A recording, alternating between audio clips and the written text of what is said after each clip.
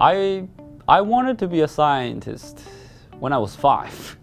I get very interested by the natural phenomena and the scientific principle behind it. Although I didn't know what science was when I was 5, but I was always intrigued. Then when I grew up and I went to school, I immediately got attracted by physics and chemistry, especially chemistry. I was fascinated by how matters transform in chemical reactions. Now I have the privilege to research chemistry with academic freedom. I think this is a great job for me.